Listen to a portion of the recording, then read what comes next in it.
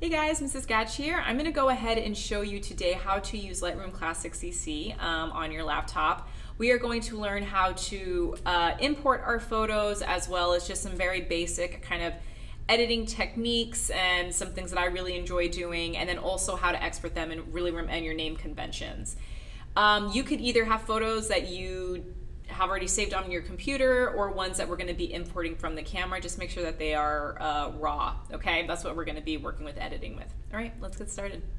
Okay guys, let's go ahead and get started. To begin, you want to make sure that you're picking the right Adobe app because there are so many. Some of you might see this one or Lightroom CC. The one that we want to choose for sure is Adobe Lightroom Classic CC, because you need to have a Creative Cloud account for this one, and we don't have one, so make sure you pick this one. And we're gonna go ahead and open it up. Sometimes it might take a little bit of time. It is quite a big file.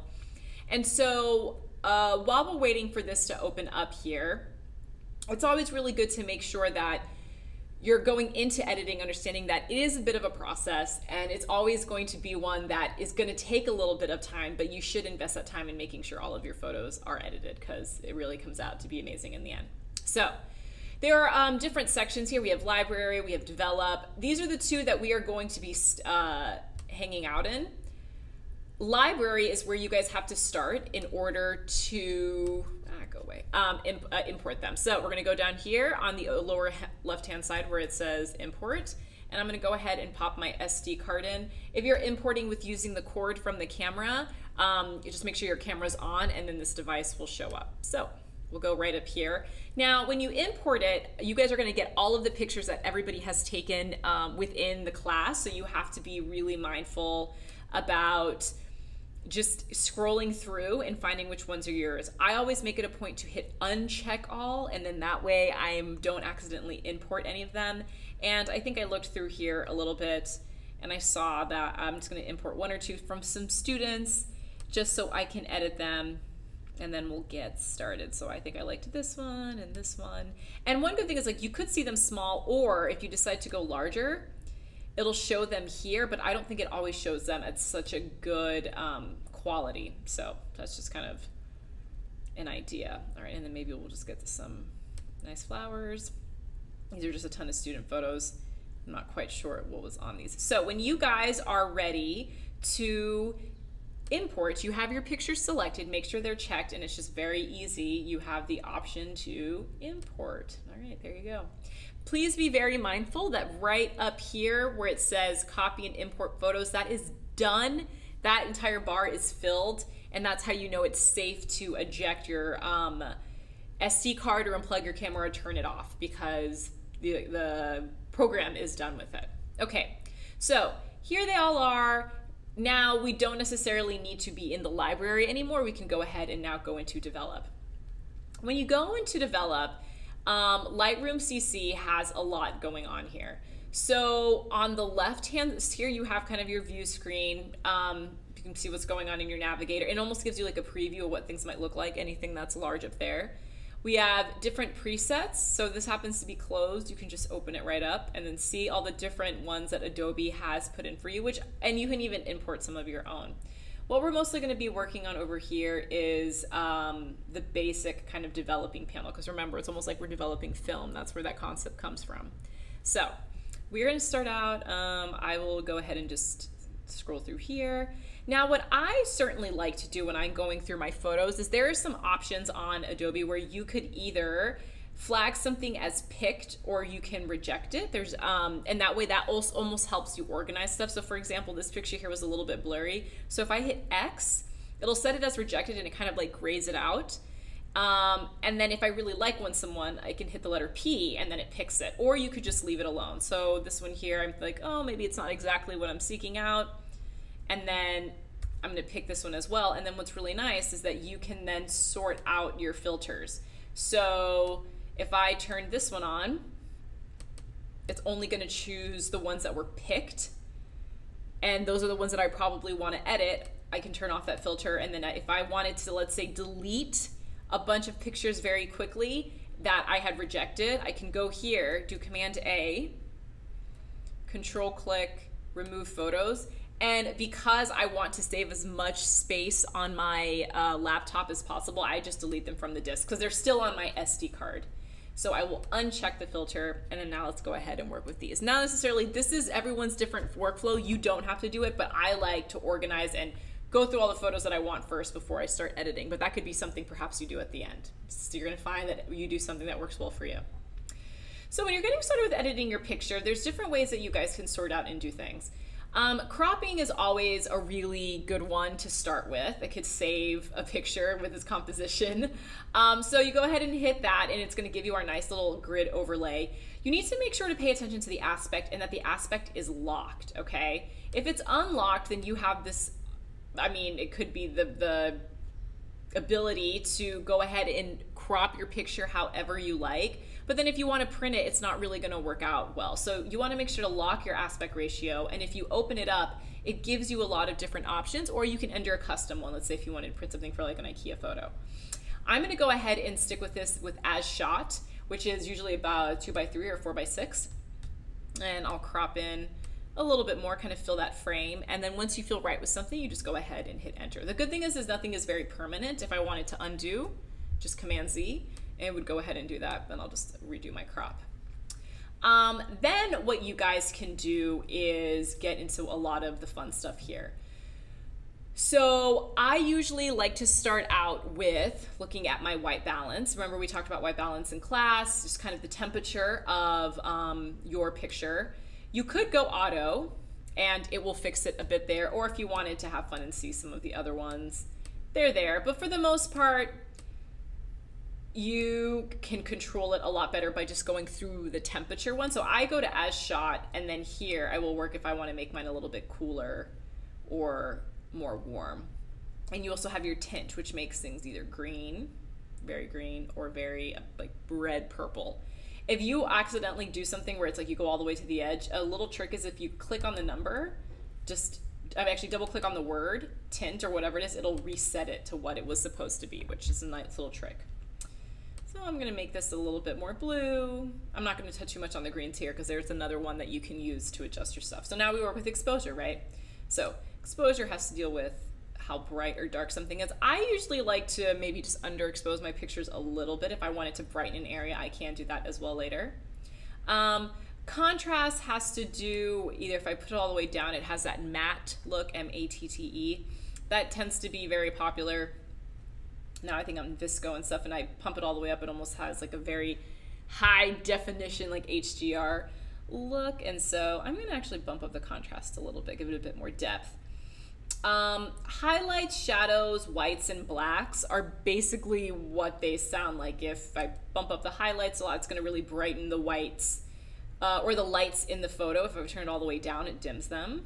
So highlights and whites are good to pay attention to when you are doing portraiture, if you wanna brighten people's faces. If I turn my shadows all the way down, it messes with like the dark parts. So it's very intuitive.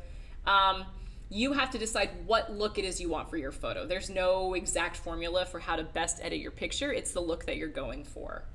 So I'm gonna go and speed through here now, adjust the white and blacks.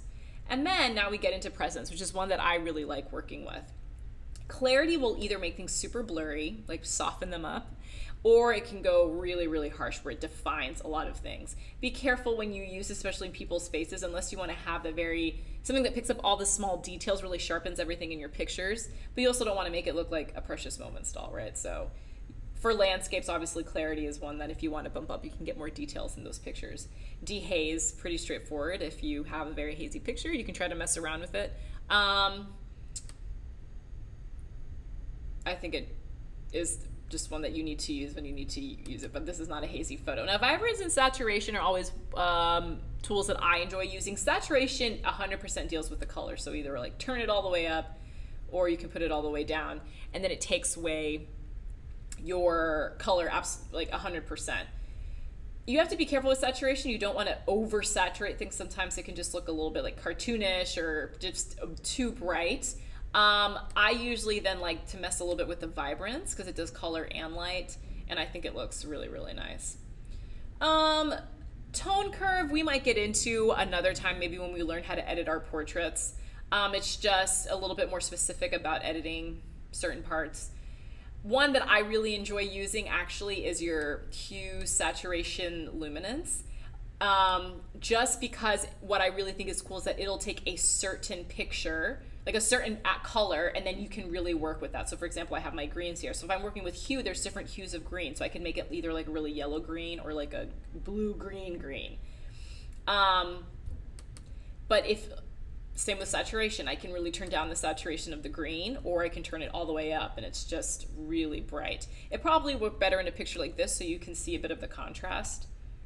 So only the green here is what's getting brighter, or it can go really down. And that's just a nice aspect of something fun to work with if you ever wanted to. And then luminance just has to be with how dark or bright, like a lit something is. So if you wanted to bump that up a little bit or turn it down, it's really up to you. We're not going to be messing with split toning here, so I'm actually going to close it. Lens corrections, go ahead and leave that alone too. I like to mess with it whenever I'm doing portraits. If you just wanted to get an idea what happens when you remove the chromatic aberration and enable profile corrections, it just kind of like flattens out that fisheye look that comes when you use certain lenses, but no need to use it, so I'll close that as well. And we'll leave transform here. If you wanted to add a vignette, you could. There's one of two ways that you could do it. You can actually scroll to the left where the panels are, and vignette is when you get the really nice kind of dark burned edge outline, darker kind of focus on the picture, so it highlights what's in the center more. So you could work with this, obviously. It can be a lot, or it could be a little, and also remember it's going to either go like super dark or with super white, and I do not like white very much. You can mix where the midpoint is. You can see what's happening there, and then the roundness if it's like more oval, etc. Lots of things for you guys to do. So that's just very much the develop like panel in regards to color, light, etc. Now, other tools that I really enjoy using is the adjustment brush, and also just the healing tool, but we're gonna get more into those when we learn how to edit our self-portraits, okay? So for right now, just stick where the crop box is and then the basic editing tool, and little by little we'll work with adding in more knowledge of tools. When you guys are ready to export your pictures, the way, it's very specific that you guys follow some simple rules. One is that you export them the right way, and that you also follow a naming convention, because it makes it very much easier for me when you turn them in to give you credit and also organize them in a certain way. So when I'm ready to edit my photos, I could either pick to select all of them, obviously you could do Command A, or if there were certain ones that I wanted that were in a row, I can click one, hold down, Command, and then click the ones that I want to choose and get ready to export. But you have to make sure you have all the ones selected that you want to export into JPEG form. You're going to go ahead and go into File, Export, and then this is going to bring up a different series of categories. So the first one, and I'm going to work my way down this list, is we'll go to Export Location. You can decide where the pictures go. You can, if you have them on your desktop, you want to put them on your home folder. What I really like to do is, it doesn't matter where you put it, but I like to put it in a subfolder that pertains to the category of the picture that, of the photo shoot or whatever we're learning. So I'm going to title this one Composition. I type this here.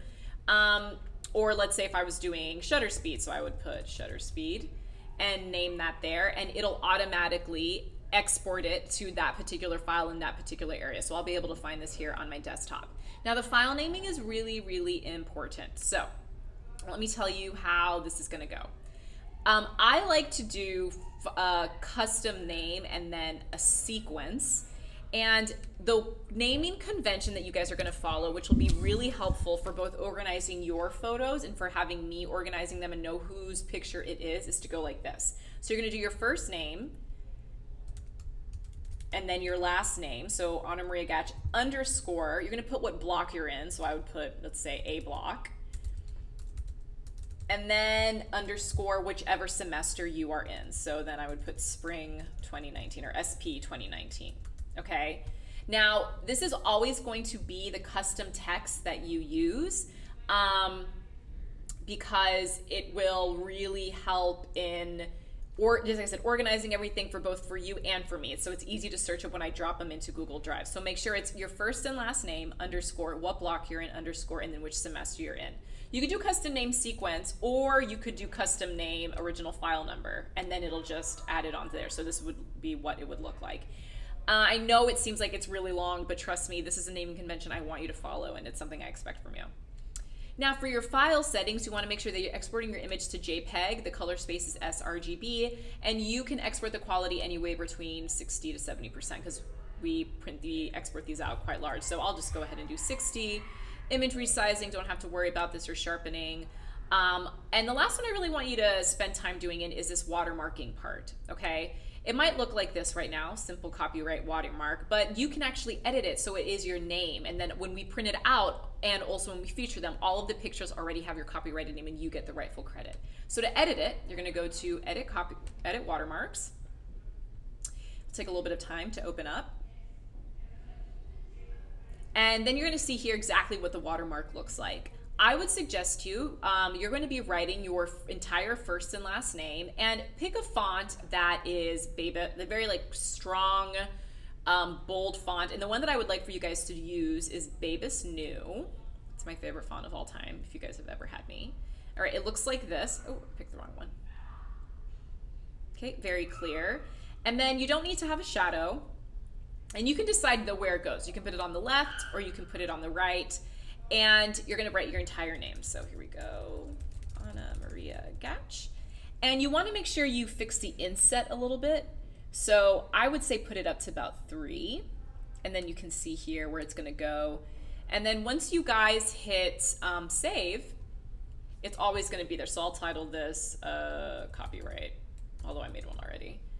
You can just put your name, and then from now on, all the pictures that you export are going to have that on there. For post-processing, you don't have to do anything, or sometimes what people like to do is once it's done, you hit show in Finder, and you'll see that it'll open it up in Finder. So we'll hit export, and one thing that's really important, guys, is don't close Lightroom or do anything until this lovely little box here is absolutely filled and gone. It's important that you do that, okay? So let's give it another second, and then you're gonna see they pop right up in there. And you can see where the files are. And if I open it up, you can see my picture with the name on it. This one here might be a little bit more difficult to see, but no, it all worked out. So once you guys are done, these are the pictures you will drop into Google Classroom. If you need any help, you know that I'm here. You can email me. I'll be walking around the classroom. But for the most part, take this time to experiment and work with what you got. Good luck.